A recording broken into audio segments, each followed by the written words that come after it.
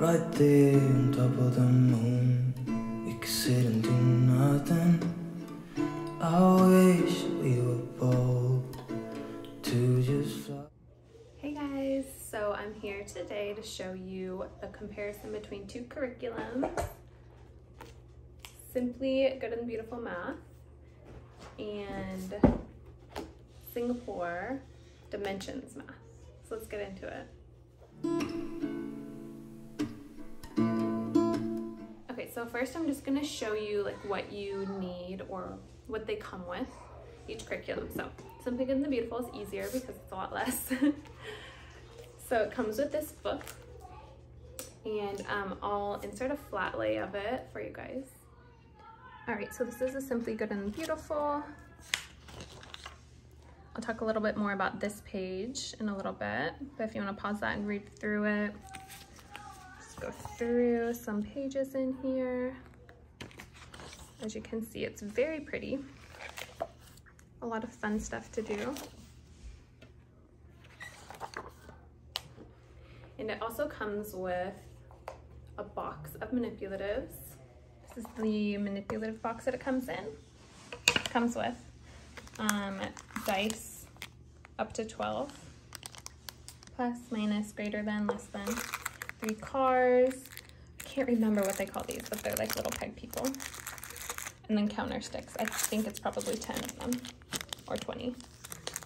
Quite a few, probably more than 10. And Singapore comes with the teacher's guide. And this is the Singapore teacher's guide. Talk a little bit more about this area.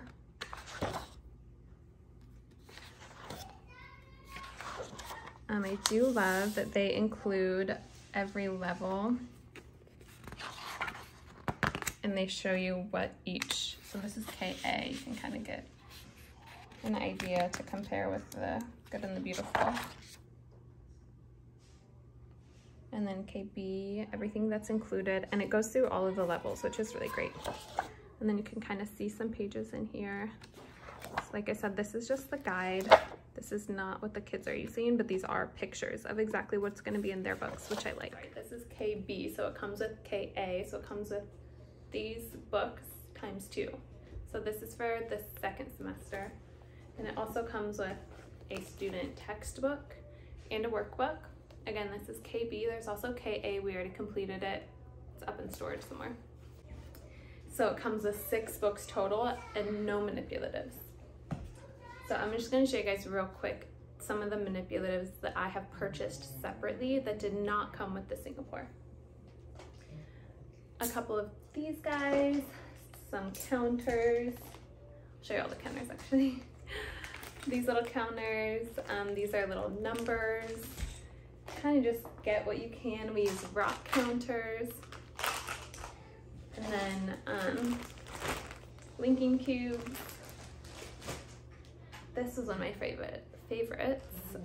I got it recently actually. It's the rods, numbers, and then it has plus, minus, has multiplication. And these are really good for them physically seeing what they're adding up. Tangrams. And 10 frames. I do really like this one and this brand because they link together, so you can do 20, or they also spread apart, so you can just do 5 for like pre-K. So it does come at a big cost for Singapore because you're not only buying the curriculum, which is more expensive than the Good and the Beautiful, you're also buying all of these manipulatives. You could probably get by in the younger years without buying it. We've used, with my younger son, he's doing Singapore pre-K. We've used an egg carton with dried pasta for, we obviously cut off 2 pieces of the egg carton, and we use that as his 10 frame. Tangrams, I suppose you could print out your own shapes and cut them and laminate them and use that, and that could be cheaper. There are ways around it, I guess, but it does make it more fun for them to have physical things and different types. You could use sticks, you could use leaves. We've used all of that stuff before as well. So there's a lot of different things you can do. I am still going to utilize a lot of the manipulatives that we have in the Good and the Beautiful Math. just because we have them and they like them and we don't have to only stick to the box. So cost breakdown. Simply Good and the Beautiful is $50 for the book and the manipulatives. The manipulative box does get bigger. I know the first grade one is about that size. Can you see that? That size. So it's a bit bigger. It has the clock on it.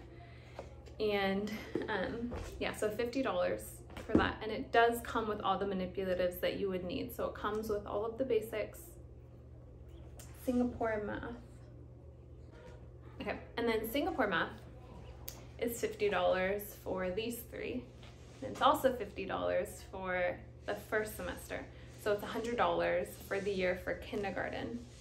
I was just looking at the first grade because I was debating on my son that's finishing this up, whether he would go into Singapore first grade, the Dimensions, the homeschool instructor, or Simply Good and the Beautiful, which is $50 still. In Singapore, I want to say it was about $130, $140. I'll insert a little verbiage on the actual price, but a big difference, 3 times the price. Simply Good and Beautiful, that's 1 year, you could get 3 years out of that. Or in my case, when you just buy the manipulative box of the older years for $27, I think, and then use your tank printer, which is basically free, to print it up. It's very inexpensive. Okay, and then for the actual curriculum of it. So I already showed you guys a little bit of a flip through of each of them.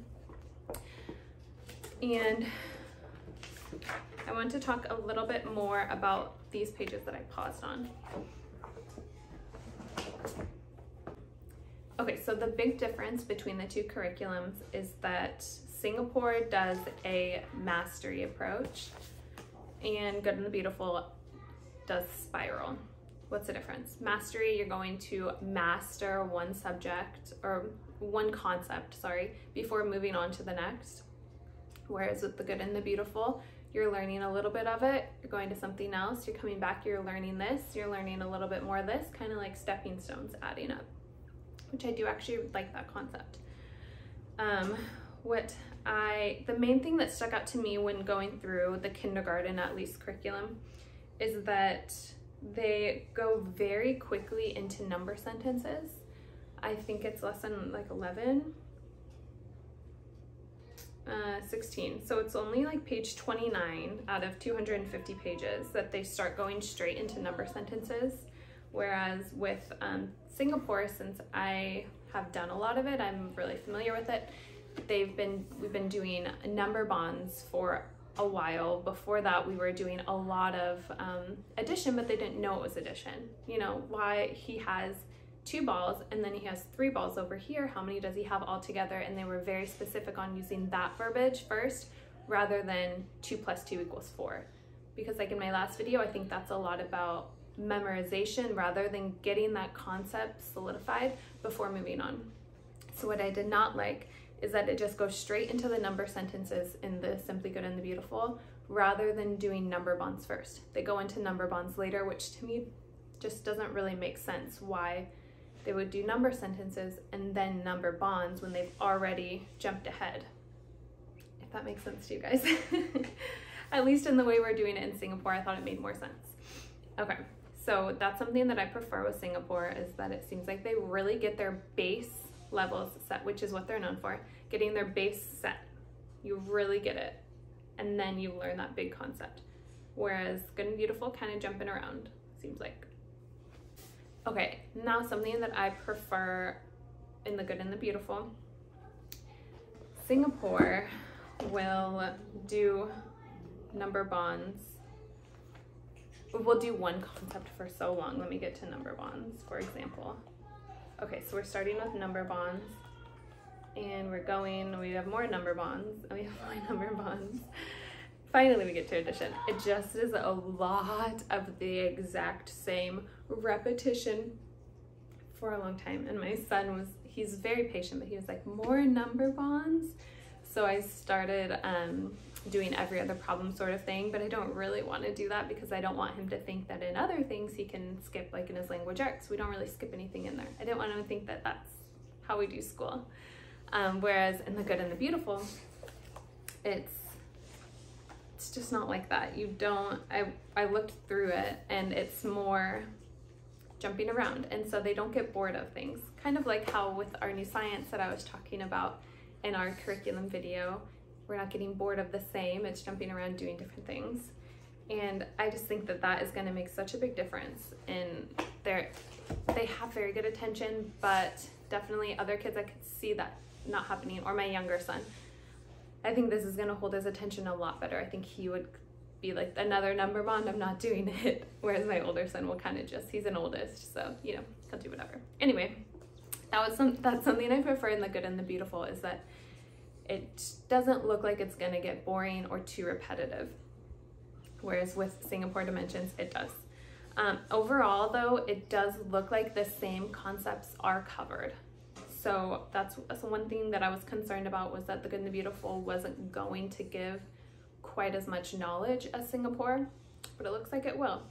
And what I'm planning on doing is, before we get to the number sentences in The Good and the Beautiful, since I'm a little concerned about that, is doing our own number bonds with my second child before we get there, which he already sees my older son do it, so he actually already understands how to do it. But we're gonna solidify that before we get there.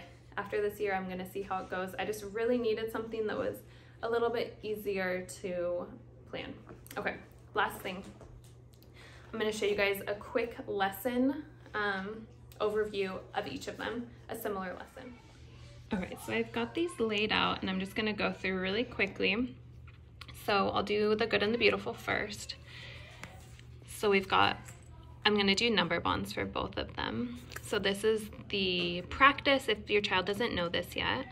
And then we read the black to them. So take the counting stick. So I would go over and I would already have these, and I would just grab the, I have dry shampoo on me.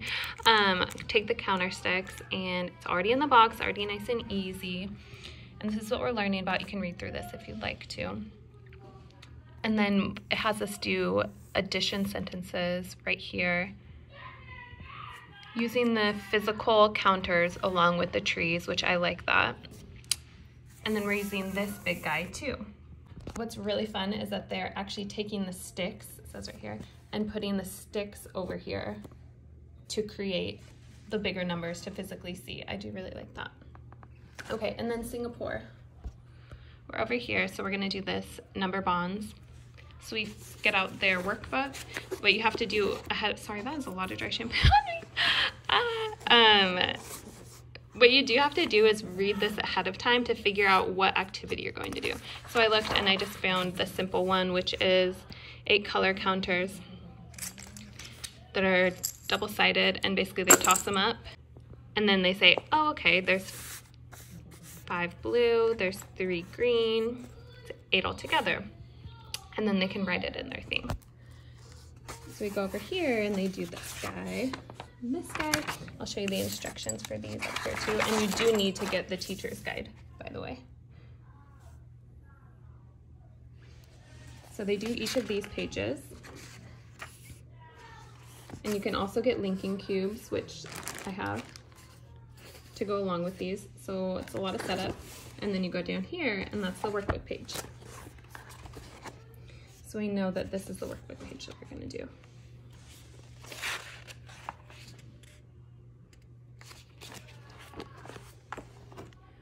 Okay, so you can kind of see how the Singapore does take a bit more prep work, and the amount of books that we were using, it was just a bit much for me at this time because I have 2 little ones that both need a lot of one-on-one attention. The time in my life right now is just easier to go with one book. And so far, it looks like they're going to accomplish the same things just about in their math. So I'm pretty excited to do The Good and the Beautiful, but this was meant to just be a comparison. So hopefully it helped you choose whichever you go with. Personally, at this point, I do think that we'll probably go back to Singapore because I just really love it once they're a little bit older and they can do a little bit more independent work. Right now, having to be one-on-one with the little ones, it's just so easy to already have those manipulatives there, exactly what I need, and not having to read through 5 different activities and figure out which one is the best for us. Hope that helps. Let me know down below if you guys have any questions and I can answer those for you.